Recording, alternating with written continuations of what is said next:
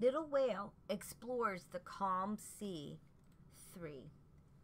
This video will be going over your right hand, and before I start talking much about that, I want to encourage you to make a copy of your page that is a copy to begin with that has the counts written in.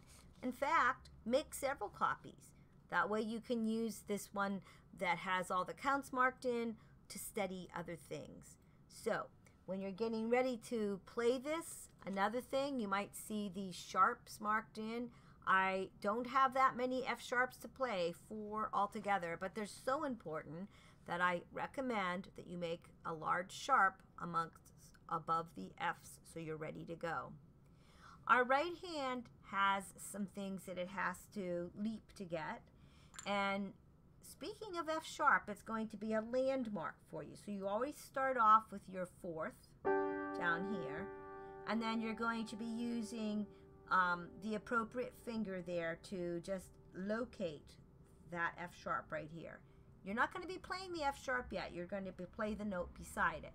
So on the first line, and we play with the 5th finger beside it. So we're going to be starting and so forth. On the next line, when we get to measure 9, we have the 4th again. But this time we're going to use our pointer finger to find the F sharp and the 3rd finger.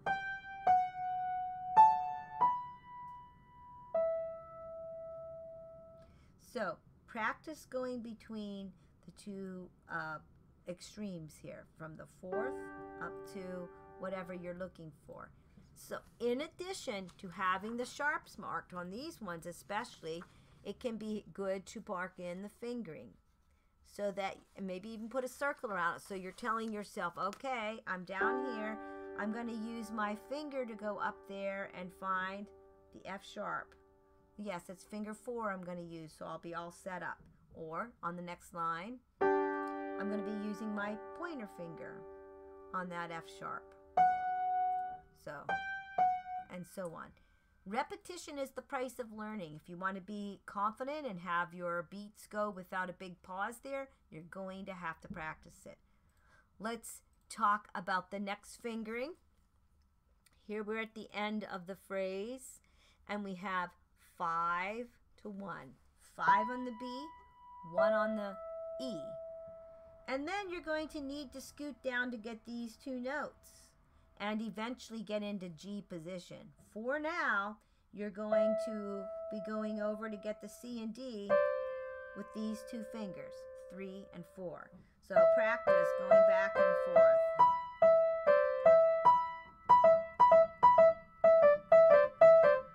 And doing that movement in different ways. And then you can practice doing the phrase that comes before these target notes.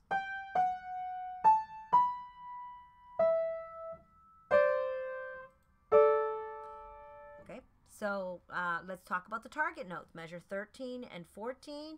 We have 4 and 3, 4 at the top. And then we have 4 stays the same, and we go down to have our thumb on an A. Easy peasy, so back and forth. And then we have a shuffle. So we get to measure 15, have a shuffle. Right there, you might even want to write the word in shuffle. Maybe you'd write in G position, because that's what you're headed for. You want to have every finger lined up in G position. That's going to be easy peasy if you get everything lined into a G position. On my copy here, I'm going to put a sort of a bracket over that. And, you know, I'm using a pencil, but you could color code that. G position. I'll put G-P-O-S, period. And I know that I'm going to have to shuffle there. So I might even put sort of a circle around the 5 and 3, or a little arrow that tells me, hey, this is a shuffle. By shuffle, I mean we're sort of in a position like this on the 4 and 3. And we need to get it so that our thumb is not on A, but on G. Okay, last phrase, last long phrase of the song. We have to get from here back up to the E. So you're going to be practicing going from here up to here. Here your fingers are all lined up. Their highest note is D. It's right beside E. So easy peasy. So let's do a fifth. That's our G position fifth. Up to the E. Like that. Back and forth. And then you're going to just follow around. You're going to go 1. And here's another important fingering. 3 on that B. Very important because that's how everything will just work out properly coming on down. So that 3 is not what you'd expect. You'd expect to have a 5 there. But it's going to be 3 instead. So giant 3, circle, put a little arrow, some kind of mark to say it's going to be a little different than normal. This 4 is also very, very crucial. 4 on the sharp. Oh, worked out perfectly. G position.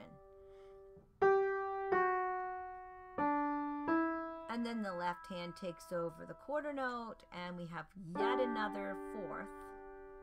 And then we come way up here for our last 4th.